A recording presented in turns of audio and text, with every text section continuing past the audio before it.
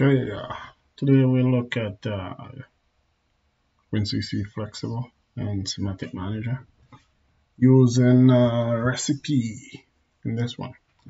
Um, so in Simatic Manager, to get the recipe data in, we've created a DB, a data block. And mine here is called DB2, recipe data from HMI. And over in WinCC Flexible, we created a recipe. We can choose, say, three different flavors. If we have mango, we can choose mango drink, mango juice, and mango water. So with the mango drink, we have 50% water, or 50, let's call it milliliters of water. And the sugar will be, just put some numbers in, 10. And mango puree, mango juice, got a lot more mango puree, less sugar, less water. And mango water, just water and a little bit of mango puree. And we can download each of these, the values here, go straight to the database or the data block in Simatic Manager that we have there. Let's go to pineapple, let's say pineapple drink, download that, the values come in here. To create that, let's minimize PSEs in there. To create that, in WinCC Flexible 2008 version, this one, you just add a screen. Here we call it a recipe screen, and then you go down here, add the recipe, you give the recipe a name and a display name for it, recipe number, and then we have the different variations of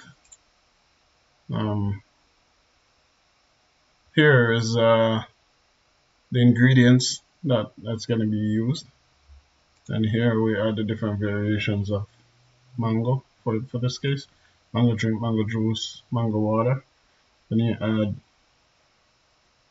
just the values here that you want to transfer it to Simatic Manager.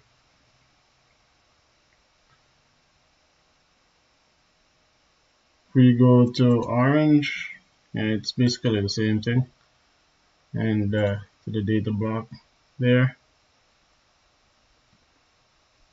or the data record, same thing for pineapple. Go to the data record, same thing there.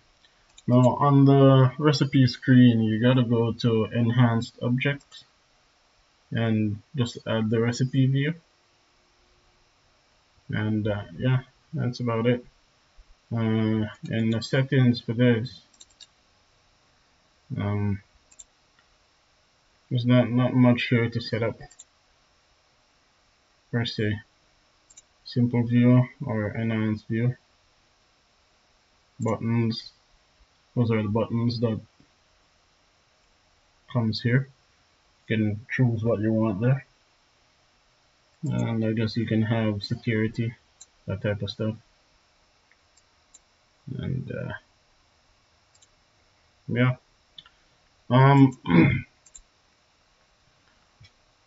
in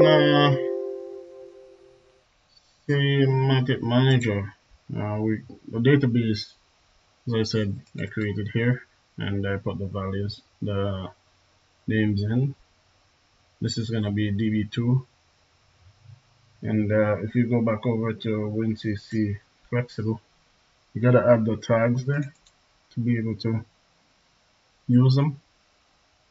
So I got, these are from different stuff that I was doing before, but from here it's the water, and you see it goes to db2.dbd dbw0,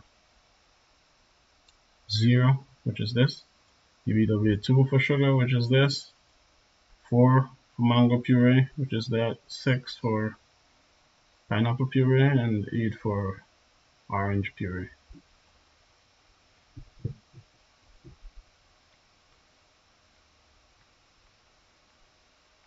Yeah, basically, yeah, that's it. Um, any questions? Just ask.